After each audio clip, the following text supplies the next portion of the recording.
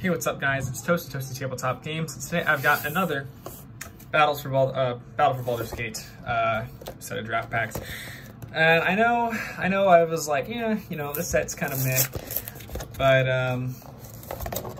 there's actually kind of more interesting stuff in this set than I actually thought there was, for whatever reason. Like, I don't know why I've only now like discovered that. It's almost like every set has different stuff and tailors to different people, and then sometimes things just go overlooked. It happens all the time. No big deal though. I'm still after my ancient copper dragons and all that fun stuff. But you know, hopefully we'll get it. If we don't, then I guess it's not the end of the world. As long as we get something cool and is usable, that's a W in my book.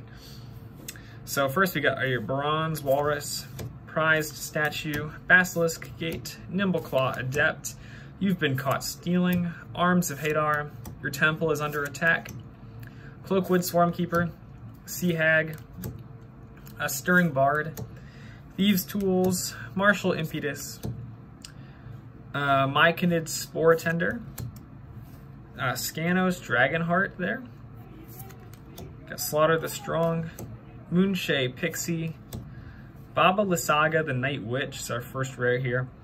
We can sack up to 3 permanents, and if there were 3 or more card types among the sacrifice permanent, then each opponent loses 3 life and you gain 3 life and draw 3 cards. Pretty cool, like little engine to try and build around there. I haven't tried yet, but I think she could be interesting. Got Hardy Outlander background, the Wand of Wonder, another rare. So for 4 mana and tapping it to roll a d20, and each opponent exiles cards in the top of their library until they exile an instant or sorcery and shuffles the rest back into the library. And we can cast up to X instant or sorcery spells from the exiled cards this way without paying their mana costs, depending on what we roll. Where 1 to 9 is 1, 10 to 19 is 2, and 20 is 3. We have a Hollow Dread Linorm and an Initiative / Undercity token. Wand of Wonder is pretty cool. Especially since like this, I think in this set the color, like Is It colors are like care about rolling dice anyway, so that's like right up their alley. All right, so we got a Lightning Bolt, classic. Lantern of Revealing, Aarakocra Sneak, Genasi Enforcers, Deadly Dispute's a great common. Tabaxi Toucaneers, Lurking Green Dragon, Swordcoat Serpent, Reckless Barbarian, Wayfarer's Baubles, another great common, Steadfast Unicorn, Druidic Ritual, the Faceless One, Taunting Kobold, Rug of Smothering, Sharpshooter Elf, Renari, the Merchant of Marvels, Popular Entertainer background here. So commander creatures you own have whenever 1 or more creatures you control deal combat damage to a player, they get goaded, and you go to creature they control. Yeah, it is what it is. Cool for Go decks. Got full art Battle Angels of Tyr there. Really nice pull. 4/4 Flying Myriad, and then when they deal combat damage, we get to draw a card if that player has more cards in hand. Then each other player create a treasure token if that player controls more lands than each other player, and gain 3 life if that player has more life than each other player. So it kind of encourages this kind of, like, you're probably going to get like half this Myriad stuff no matter what. You're going to get it basically no matter what.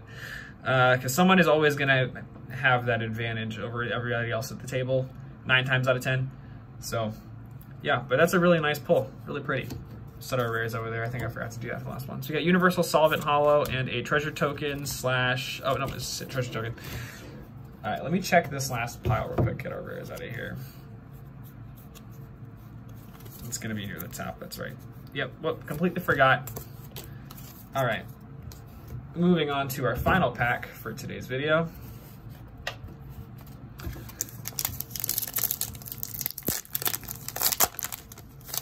No, I'm not upset with this one. That Battle Angels of Tyr is really pretty. All right, we got Fire Diamond, Trailblazer's Torch, Kenku Artificer, Tiamat's Fanatics, Armor of Shadows, Guiding Bolt, Druid of Emerald Grove, Contact Other Plane, Ingenious Artillerist, Parasitic Impetus, Pegasus Guardian, Skilled Nurturer, Runaway Together, Abdel Adrian Gorian's Ward, really fun commander to play around with. He's kind of like he's board wipe the deck.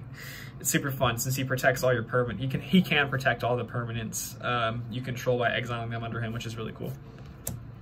Got a Rock, Geode Golem, Lulu the Loyal Hollyphant, Feywild Visitor, a Fraying Line is a rare here. I think this is a really interesting rare. So you enters the battlefield, you put a rope counter on a creature you control. And at the beginning of each player's upkeep, you pay 2 mana, and if they do, they put a rope counter on a creature they control. Otherwise, they exile Fraying Line in each creature without a rope counter on it. And then you remove the rope counters from all creatures, which is it's really funny. It's like a weird little board wipe. Then we have really pretty Showcase Foil Dynahair Invoker Adept. She's got haste, and we can activate abilities of other creatures you control as though they had haste. And we can tap her for when the next time we activate an ability this turn by spending 4 more mana, we actually get to copy it, and you have to choose new targets for that copy. Really pretty card there. Then we have a Knight, just a Knight token. So yeah, that actually wasn't terrible. I'm really happy with that full art Battle Angels with Tier. Really cool. Really cool. But yeah, I'm not upset about this at all. So yeah, pretty cool stuff, but that's kind of all for today's video. So thanks for watching. Be sure to like, subscribe for more content like this, and as always, follow me on my socials at ToastyTabletopGames on TikTok, Instagram, and Twitch. Other than that, thanks for watching, and I'll see you guys in the next one.